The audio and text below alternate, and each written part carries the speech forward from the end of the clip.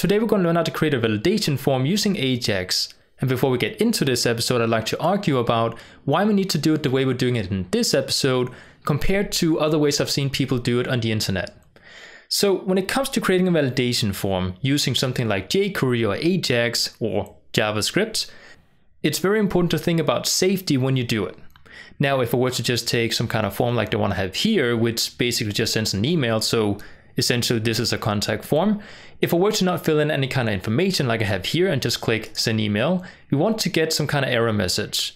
Now, there's a couple of ways we can do this, either using jQuery or AJAX or whatever method we might decide to use, but some are better than others. Now, the way I decided to do it in this episode is by combining PHP with jQuery or JavaScript. Because we want to validate a form, we need to do it using some kind of backend language. Now, the reason for this is that if I were to take a look at this for security reasons, I can actually inside my browser right click on any kind of element inside a website, inspect it, and then use the built-in developer tool inside any kind of browser and change some of the front-end code directly inside the browser. So I could essentially go inside my head tag here where I have my JavaScript code or jQuery code and change some of the information. So it's not safe to only use jQuery for validation when you have a form, okay? So it's very important to use some kind of backend language to do this as well. Now, in this episode, we're going to learn how to create this form here. And what we're going to do is basically just learn how to figure out if people actually type something in, if they didn't type in a valid email, if we were to just write something that's not really a valid email and just click send, you guys can see we now get this highlighted error message that says this is not a valid email address. And if I were to actually write something that's actually valid, like so, and actually send it, then you guys can see we get everything cleared and we get a email has been sent confirmation message. Now, the validation we're going to do in this episode is going to be something you can apply to anything that you might build using any kind of form. Like if you want to have a sign up or login form inside a website or some other kind of contact form, you can do any kind of forms and do this sort of validation with it. So we're going to learn how to do this using AJAX, so we don't have to refresh the browser each time we want to do this, which is something that's very nice to do, maybe not using a contact form, but using, for example, a login system. And again, it's the same concept, so you can take what we do in this episode and apply it to any kind of form you might have inside your website. So what we're going to do here is, first of all, I'm going to go ahead and ask you guys to download the style sheet in the description of this video, because as you guys can see, I did actually style the form already. So we have something that doesn't look like, complete technical. So we just have something that's a bit nice to look at.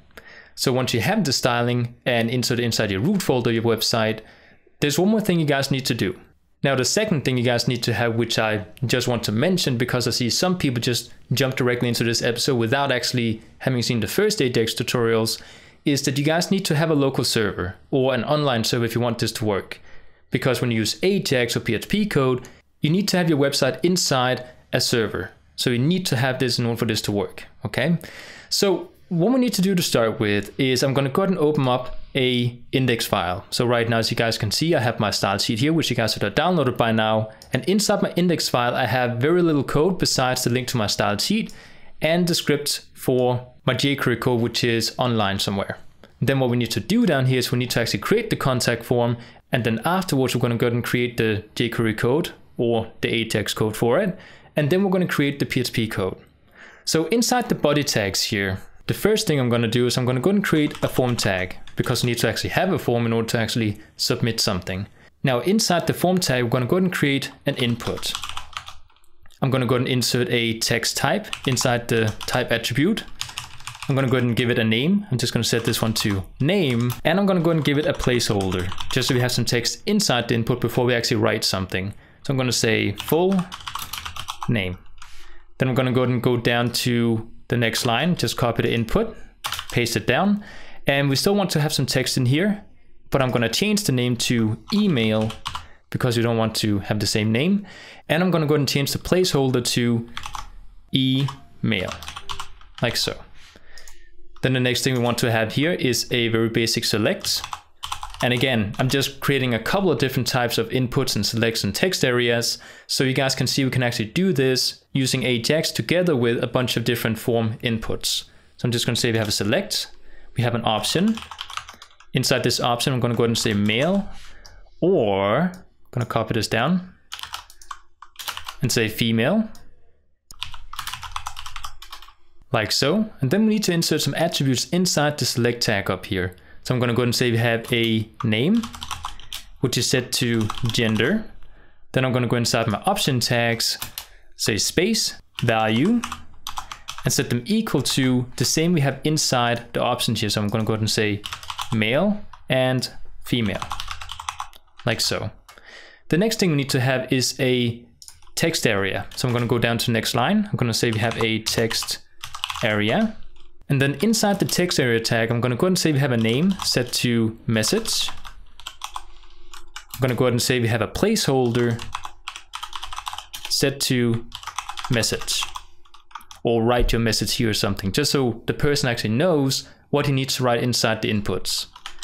Then after this, we're going to go ahead and go down to the next line, and we're going to go ahead and include a button.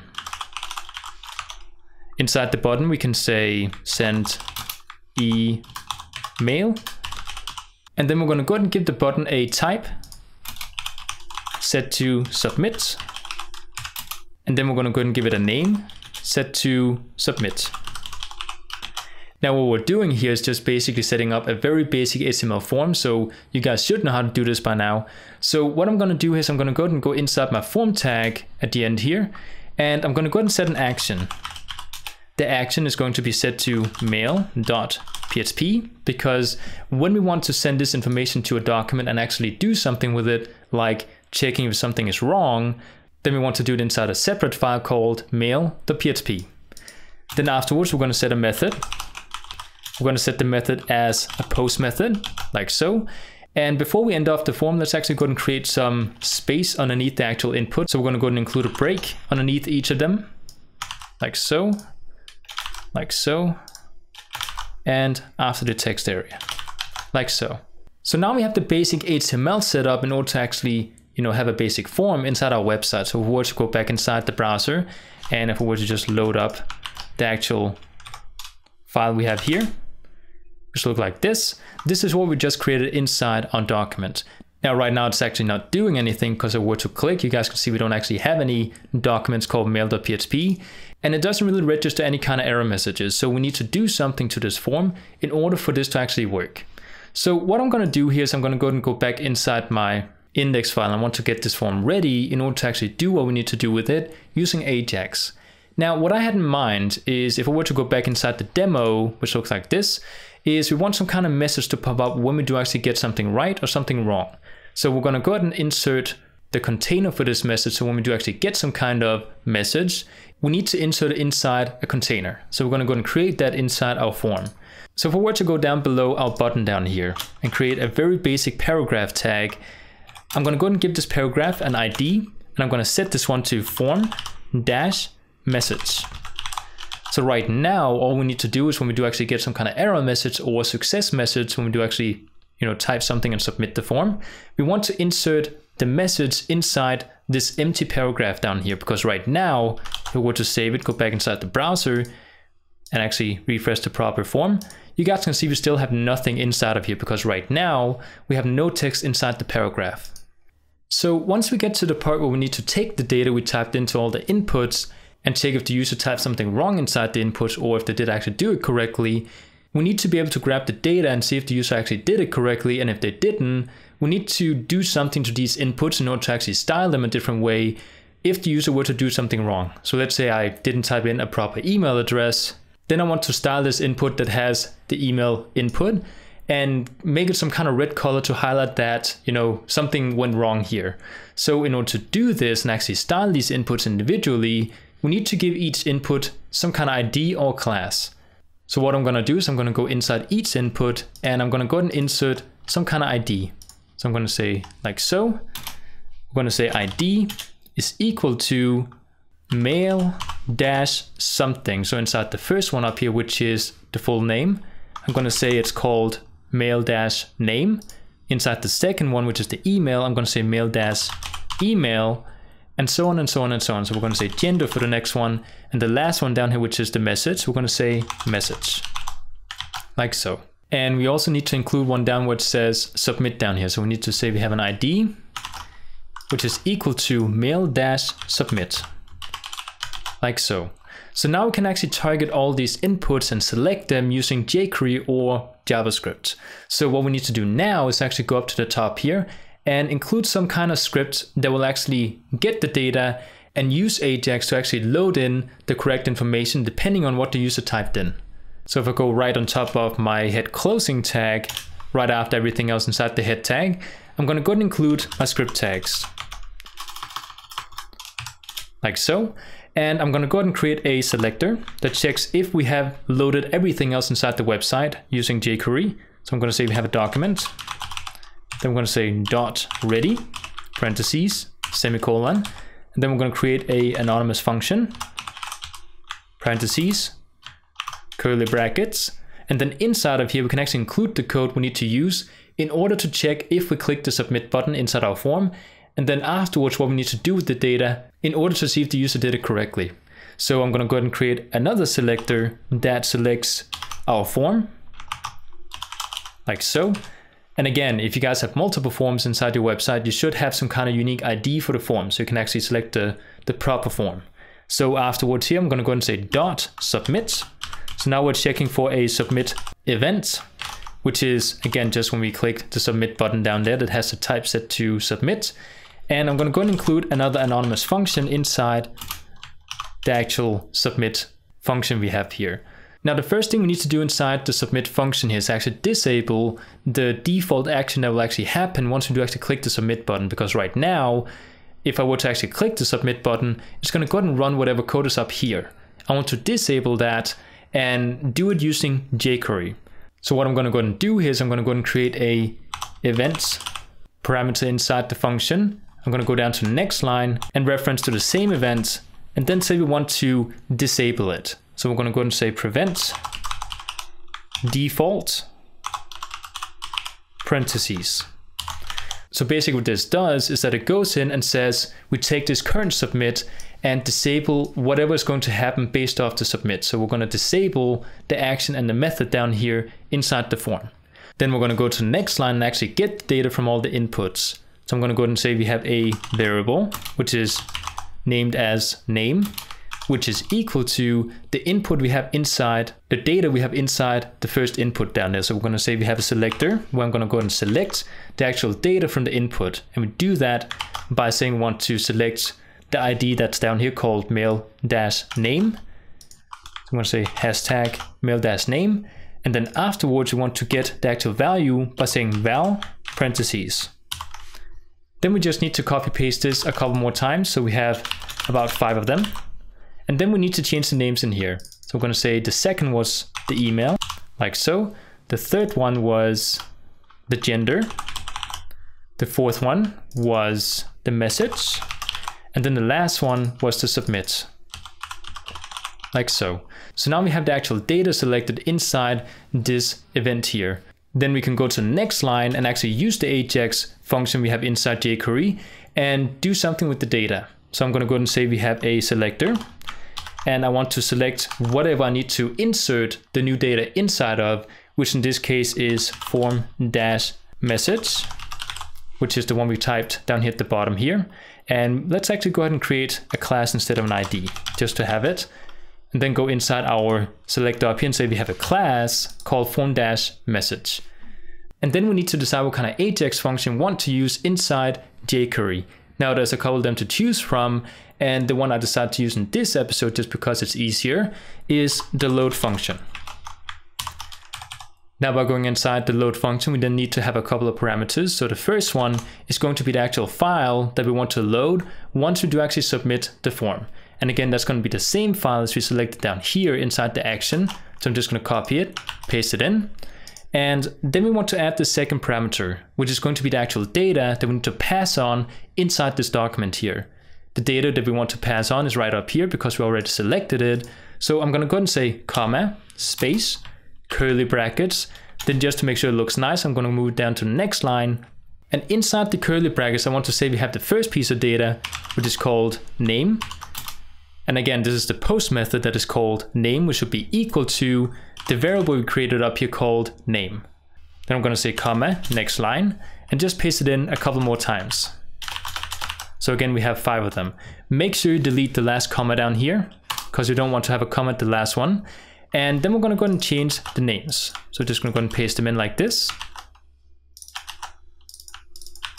Like so, and like so.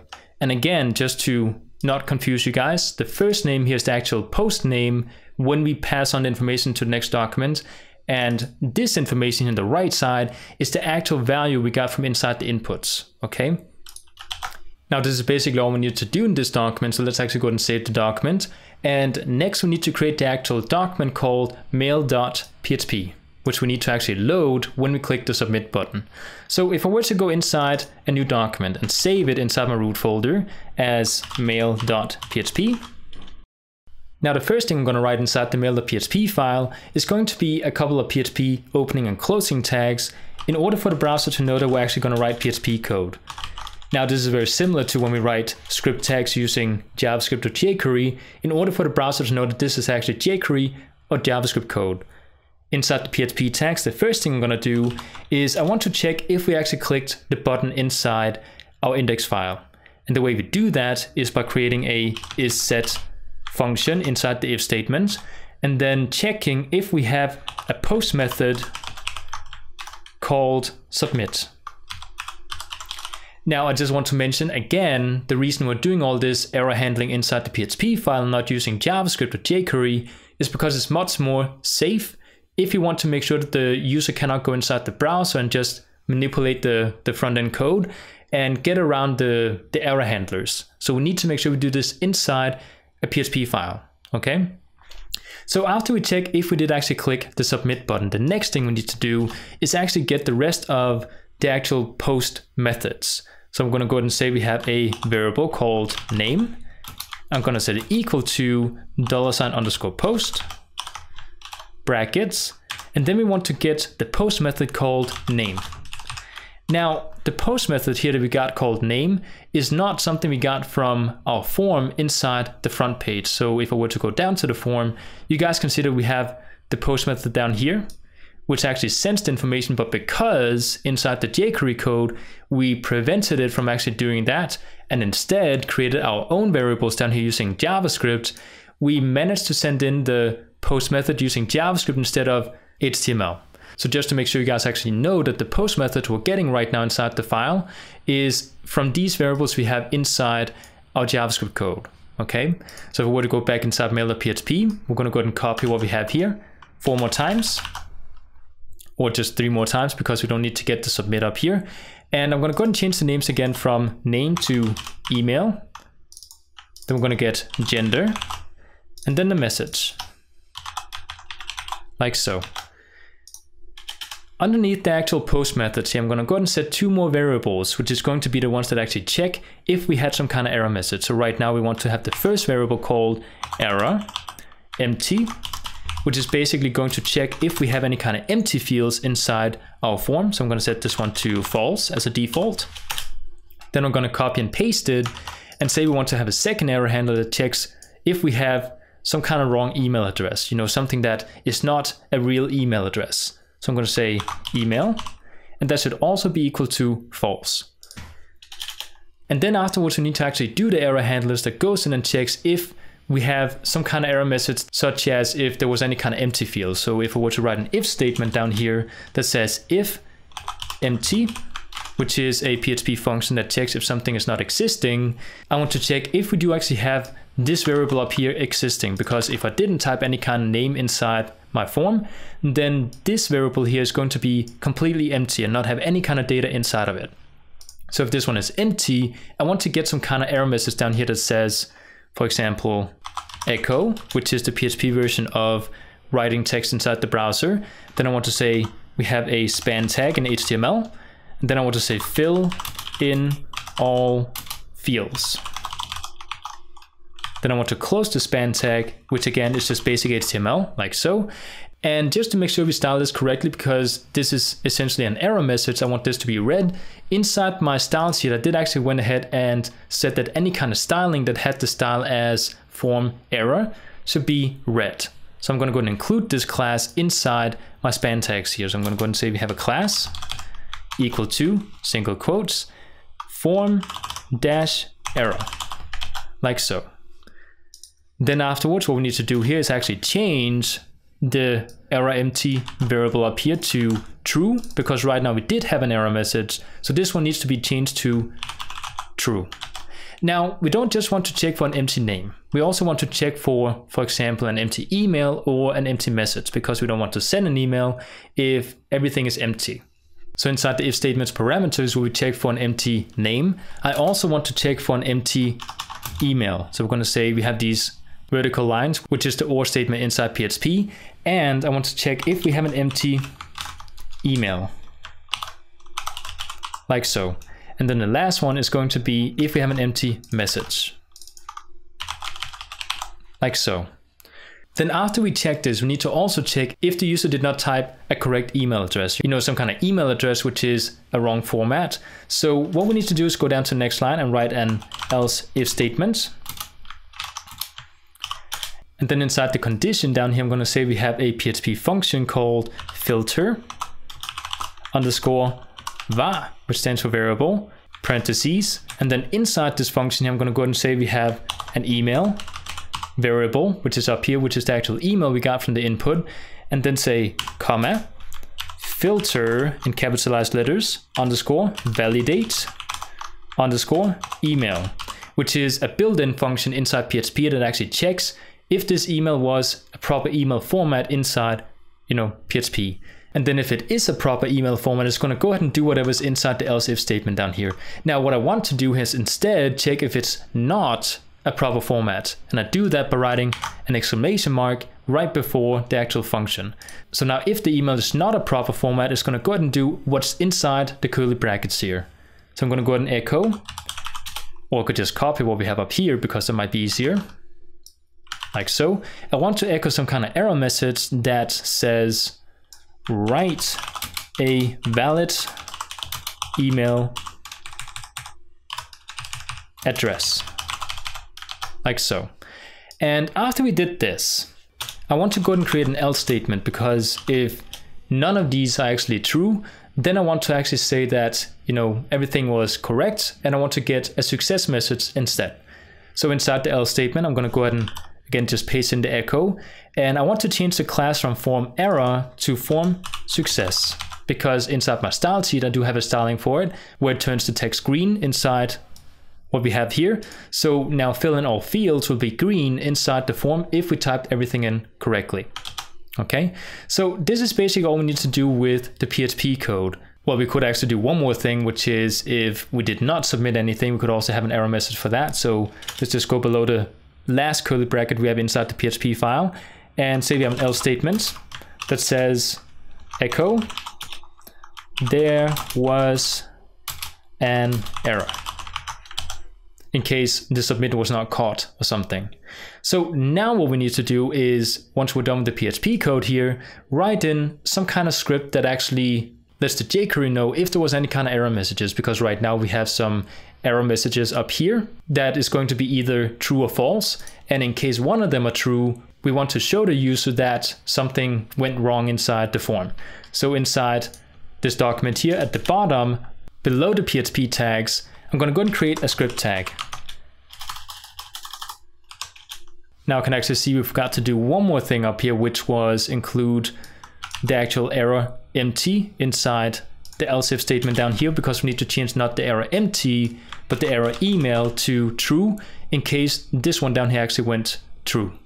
So inside the script tags, we need to actually get these error email and error empty and see if they were true or false at the end of the script here. So inside the script tags, I'm going to go ahead and say we have a variable, which I'm going to call error empty. It's going to be equal to a string, and I'm going to do the same thing with error email. So I'm going to say we have error email, and inside these strings here I can actually include some PHP code. So I can actually open up my PHP text inside the string, just like we did with HTML inside the PHP code, and say we have a PHP code. I want to echo whatever we have inside this variable up here called error empty. So we're going to say we have error empty, echo it, and close the PHP tags at the end here, which means that right now the JavaScript variable error empty is going to be equal to the PHP variable, which is error empty. I'm going to go ahead and copy this, paste it below here, and say we want to check for error email inside the second one. So now we have some JavaScript variables which is equal to the PHP variables from up here.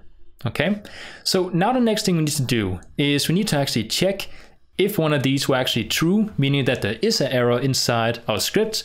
Then we want to show the error message inside the front page. So what I'm going to do at the bottom here is I'm going to create an if statement inside JavaScript and say if error empty, which is the variable we have up here, is equal to true, like so.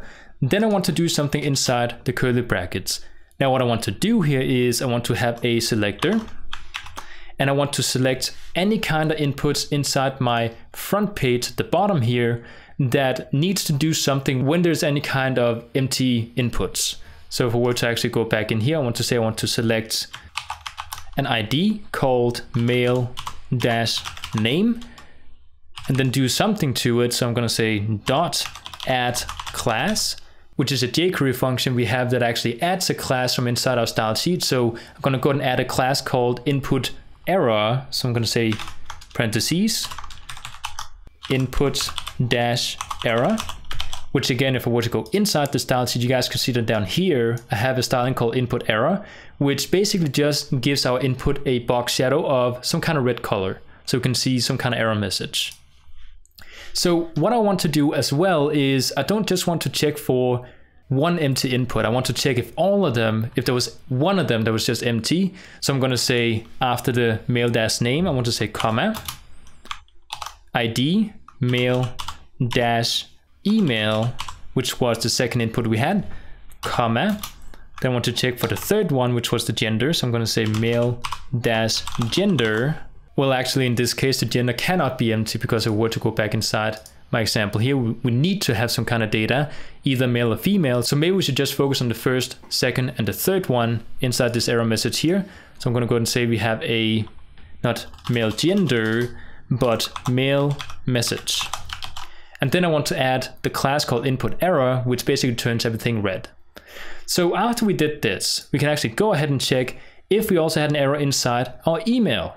So if we were to go down to the next line, I can create a if statement, which says error mail inside the condition up here. I'm going to say if it's equal to true.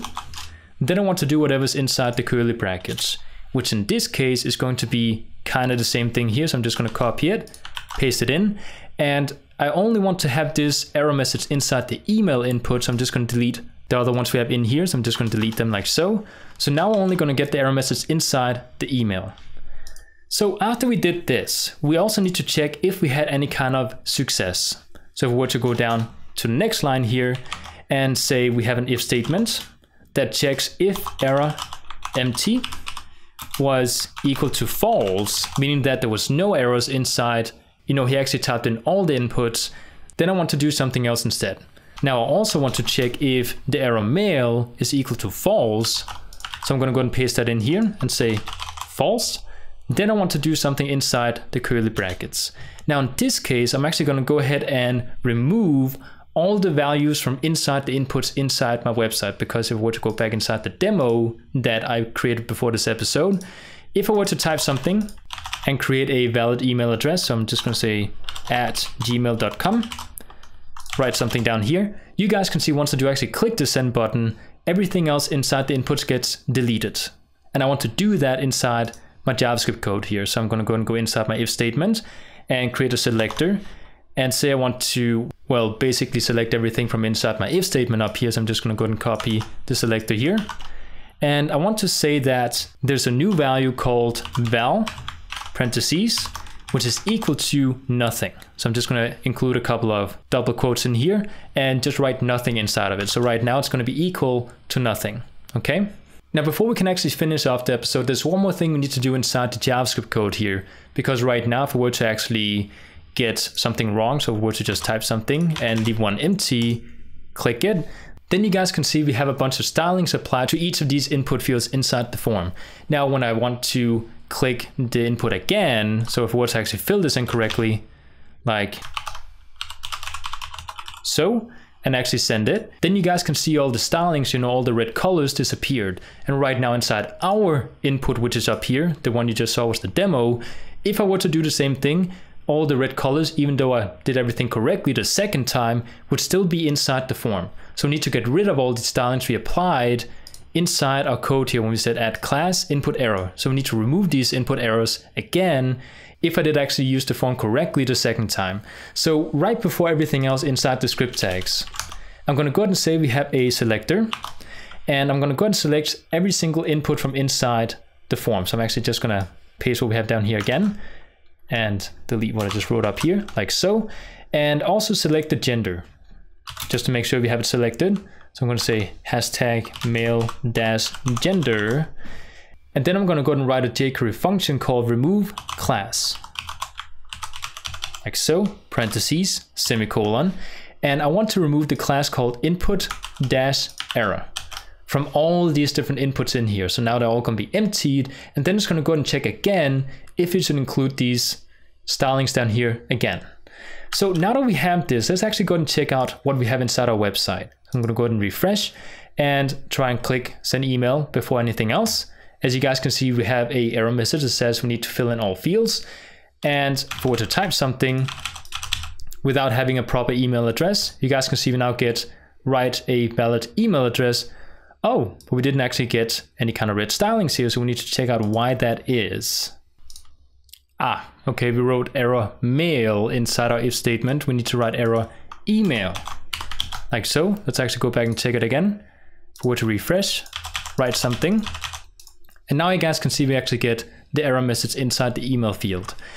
Now, before I end off this episode, let me actually show you guys one more thing, which is something I know you guys will ask me about if I don't show it. Now, inside our front page, inside the form, right now we actually have an action and a method set. And inside the jQuery code up here, we did actually decide to prevent it from actually running, you know, the action and the method. So the question is, can I actually delete these and still have this working inside my website? Yes, you can. So if I were to go back inside the website, refresh, you guys can see that it will actually still run the actual, you know, PHP file and get some kind of result out from it. Now, why should you have this inside your code then? Well, let's say I'm a guy who's up to no good. I'm going to your website and looking at your form inside the developer tool and seeing there's an action and a method, then it might lead suspicion away from the fact that you're using JavaScript or jQuery to actually do this inside the form, since JavaScript and jQuery is, like I said, not as safe as using PHP code. So if you were to actually include this in here, even though we're not using it, it's still a good idea to have it. Now, this is one of the ways you can create validation inside a form. And before we end off the episode completely, in case you guys are interested, I'd like to go through what we did here just to make sure that you guys didn't get confused along the way about which specifically inside the code does what.